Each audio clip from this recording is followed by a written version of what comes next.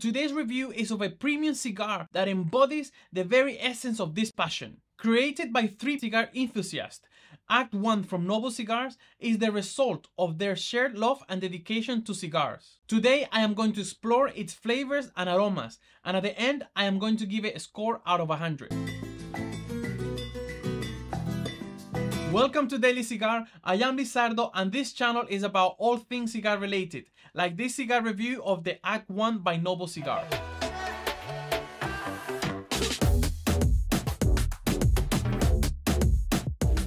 If you have seen my reviews before, then you know that I've already smoked one of the cigars where I take all the B-roll, the pictures, and I do my tasting sheet. I am lucky to have another one and I'm smoking it here. It is smoking really well. And when I received it, I wasn't just intrigued about how nice it looks and how nice it feels in your hand, but also the story behind it. How 3 cigar aficionados have joined forces to create a nice, beautiful, delicious cigar.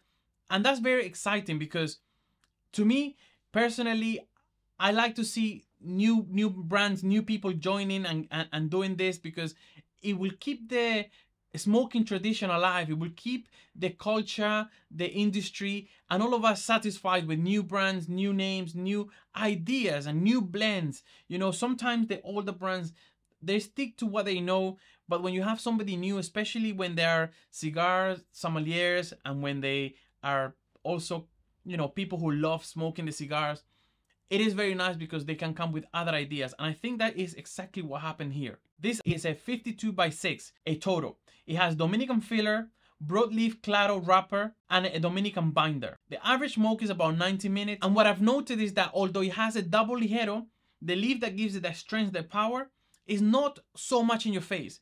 I did notice that the flavors are very strong, very pronounced, but the nicotine is not so much, especially first and middle of the second third. But I'm going to get into that a little bit more. First, how the cigar looks on the outside. When we're greeted with this cigar, we will see this yellow band that has black, gold, and the logo of Noble is in white. Now, if you can really zoom in and look into the logo, it has a lady on top and a gentleman below. It says Noble Cigars and Act1. The wrapper has a smooth velvety texture. It is firm, it's very nicely packed. And the aroma is of wood and some sweetness, a little bit of herb, and obviously tobacco. When you touch the wrapper, it has a bit of oiliness, and you can see some of the veins. Now, the cold draw, the cold taste, you can pick up notes of wood, some spiciness, and herbs. It has a uniform cap, and the distribution is very good throughout. To tell you the truth, I am actually enjoying this cigar a lot more than the first one that I smoked. I think, you know, when you're taking pictures, videos, and all of this, you put the cigar down for too long. This one is burning so nice.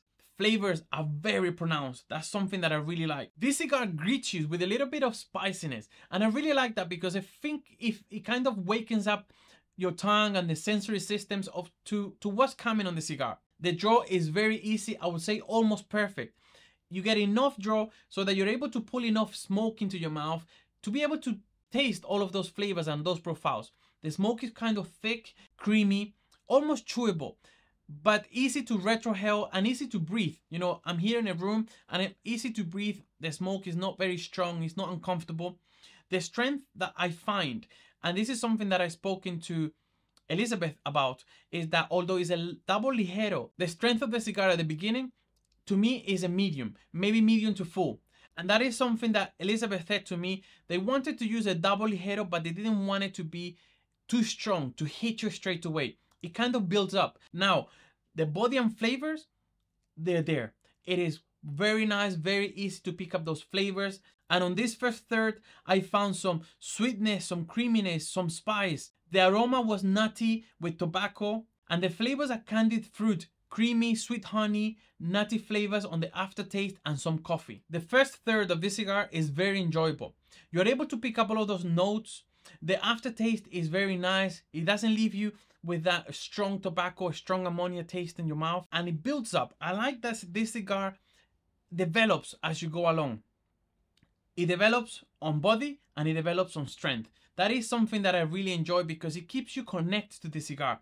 You're smoking it, and every puff, every centimeter that you're smoking will surprise you, will give you something different. Moving into the second third is what I find that the cigar starts to build a little bit of strength, moving more into the full than to medium, but it's still very smokable, very easy. I'm smoking here, just drinking some coffee, more than enough. It is an espresso, but it is more than enough. And you don't feel that strong nicotine hit just yet. It is mostly after you take the band, and that's when you feel that strong double ligero kicking in. On the first cigar that I smoked, I had a little bit of an issue with the ash. It wasn't burning properly, but I think it's because, you know, I lay the cigar down, it goes off. This one is smoking very nice. It has an almost perfect ash. It is holding very well. I am moving my hands and it is not coming off. I think they've done an amazing job with this. They have also built another cigar. They have created another cigar. So we have Act 1 and Act 2. And here we have Liz smoking Act 2 not long ago on her Instagram. You can check it out. I'm sure you already follow her because she's done very well on her Instagram. But you can see how well her cigar is smoking, how well the ash is, and how good of a work they've done. Can't wait to try that cigar. I am going to be doing an interview with her here on YouTube. Hopefully the other guys will join, but I want to hear straight from them. How did they all come about? What was the motivation? And, you know, a little bit of the story. And I want to bring it here on YouTube for you guys. So make sure you subscribe to be able to catch that video and press the bell icon so you're notified. On this third, I found some sweetness, again some creaminess, and a little bit of dryness. The aroma from the smoke was chocolate, wood, tobacco, and the flavors, there's a really strong flavor. I am actually picking it up now that I'm on the middle of the second third, of cedar, wood, spice. It is so enjoyable. Each third has their own flavors that you can pick up. It has its own strength that you can also feel.